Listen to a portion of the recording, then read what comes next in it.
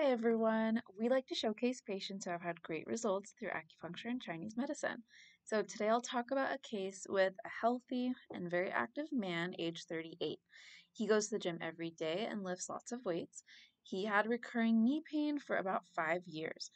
He didn't get imaging, so he wasn't sure exactly what the issue was, but it limited lots of his exercises and made it very difficult to do his work as he had a physically strenuous job. Every time he re-injured it, it would take him a couple months before getting back to normal. His knee was swollen all the time and gave sharp pains, especially when squatting or bending. He decided to try out acupuncture and cupping to see if it could give him some relief. So I saw him for 8 acupuncture and cupping sessions and some cupping sessions alone.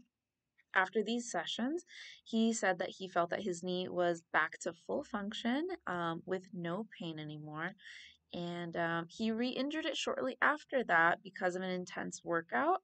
But he said that the recovery times have gotten much, much shorter. And now it only takes him a few days to recover instead of a month or two after getting hurt. He continues to receive treatment for maintenance, and he now runs 5K marathons without issue and without pain. He also noticed improved mood and overall less body pains after his sessions.